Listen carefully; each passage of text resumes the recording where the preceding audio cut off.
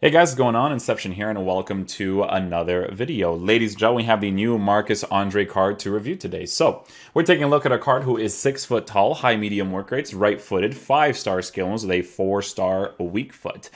In regards to his in-game player traits, he does not have the finesse shot trait or the outside foot shot trait. 82 acceleration, 84 sprint speed is good because we will be giving him a Hunter chemistry style to boost that acceleration and sprint speed up to a 92, 94. Base card stats for shooting for a silver player is actually pretty solid as well, because with the Hunter chemistry style, we'll be making his finishing a 96 with 94 shot power and 96 for volleys at 80 composure. So definitely very interesting stuff there. Base card stats are passing, also very good for a silver card too, with 81 short passing and 77 long passing. Base card stats for dribbling, we are going to be taking a look at in game.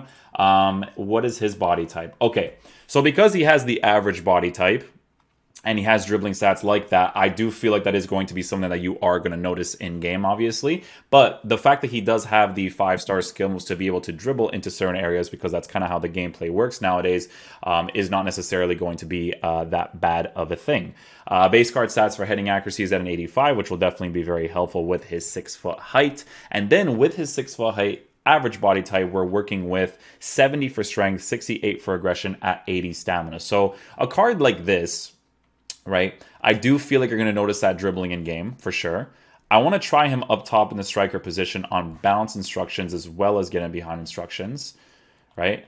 We're going to do this right here. So we're going to switch these two here. Dalba we'll put in the middle for now.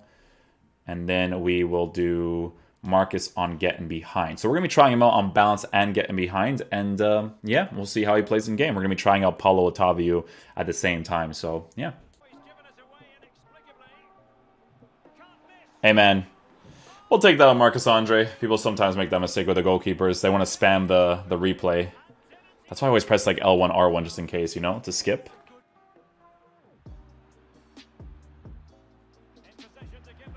Oh, I thought he was going to score that. I was like, this guy just banged it into the back of the net.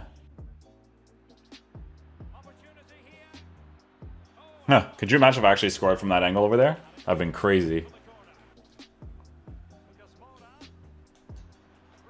Oh, he tried to go for that first time shot there. Oh, dude, I literally thought it completely eliminated my shot. Like, I did the command and it was just like, nope, not today.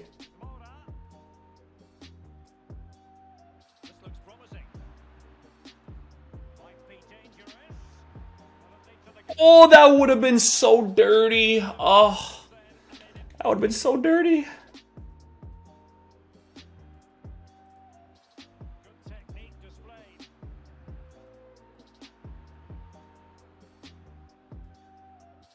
Oh, he was doing the thing, boys. He was doing the thing. Oi, that's a foul. Oh my goodness, this game doesn't count fouls, boys. I don't know.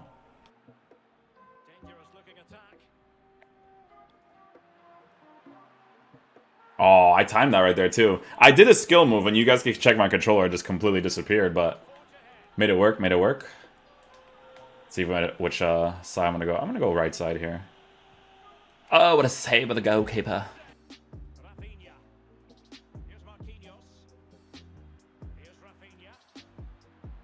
Oh, I just wanted to see if he can just bang a volley from there.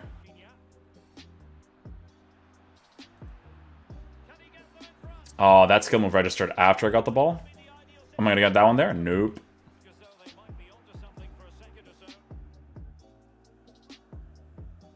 How are these not fouls? Like, yo, EA's not counting fouls nowadays. Like, what's going on?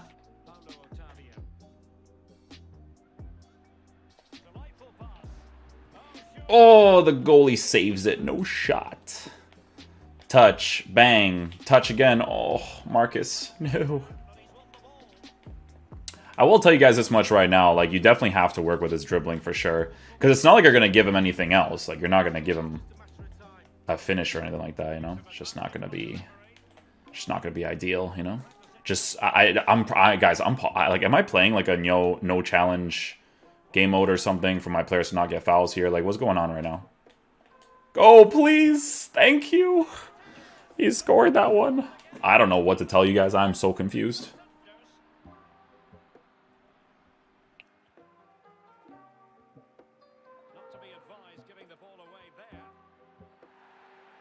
I got a penalty. I think I got a penalty for the challenge after he already got the ball. Oh, Marcos Andre. All right, we're going to go right side, and then this time we're going to go right down the middle.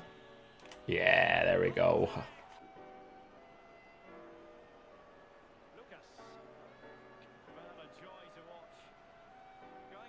Oh, too much power. What's unfortunate about that dink shot is that little chip is not... he's not like a looping one, you know? It's like a direct chip, if that makes sense. Looping ones are always super nice. Messi's really good at doing those. I'm pretty sure if I put less power into it, I score it, but... it's the way the chip comes off, you know?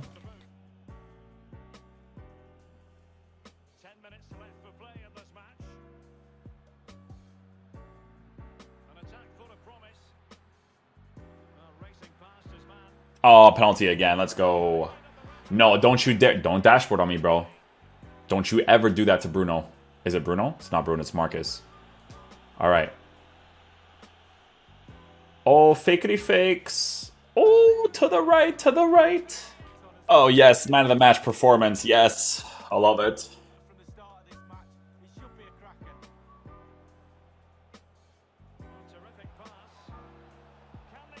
Hey, man. At least he started off with the assist right there. That was like the pre-assist. Pre-assists are so underrated in football. Like, people never really pay attention to them, but it's obviously, like, really important. Oh, I thought he had some shot power behind that. That was pretty nice.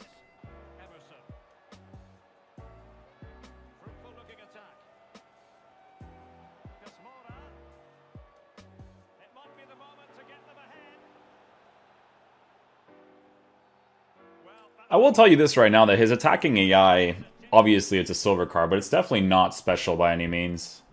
It's like pretty generic, you know?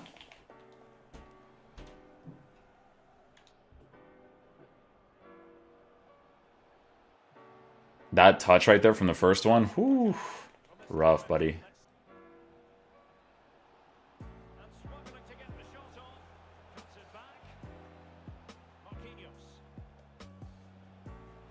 Oh, that strike was actually pretty solid. If I put less power into that, that would have been a GG, my friend.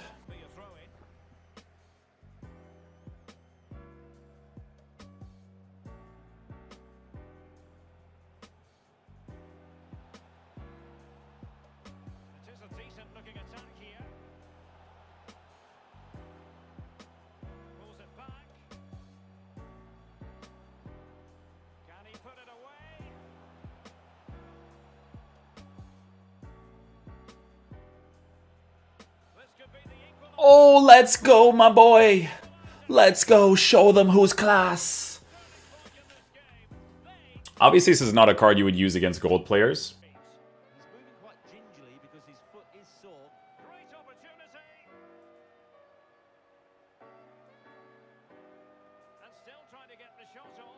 Yeah, the dribbling, like I said, you do have to work with for sure. I even tried a shot cancel there and then an instant dribble just to see how he would respond there. Wasn't great.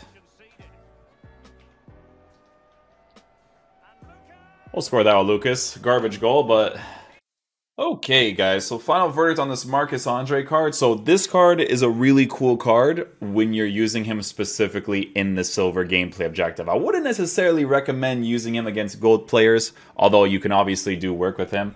With a card like this, we gave him the Hunter chemistry style. The dribbling you do have to work with if you end up using him with the Hunter chemistry style because of the fact that he has the average body type with those base card stats for dribbling. Now, with a card like this, you know, if you honestly don't care about the pace, which to be honest with you guys, I didn't really care too much about the pace on this card, I would personally give him a finisher chemistry style. Why would I give him a finisher? Finisher is because of the agility, balance, dribbling boost, while giving him some finishing shot power and positioning boost. I would give him this card and literally play him in the cam position for a silver player. Because 82 acceleration, 84 sprint speed, for a player that doesn't feel like he has like, you know, really special attacking AI, would be a ton of fun to use with some upgrades on his dribbling because of the 5-star skills that he has. Now, again, if you use him in the striker position, you could totally give him the finisher chemistry style too, but you would be lacking in the pace department to be able to pass defenders because, unfortunately, it's a really big thing in the game this year. But regardless, Would I give him a finisher? Probably. Does it make the most sense to use a hunter on him? 100%. You should, like, if you're gonna use this card, right? It doesn't make sense to give him a finisher. Like, you can to make him more usable because his attacking AI is not that special, blah, blah, blah. But, you know, having the acceleration at a +10 and then giving him the shooting boost as well in the silver objectives, forcing the get in behind instruction out of him for you to get gameplay objective cards really quickly.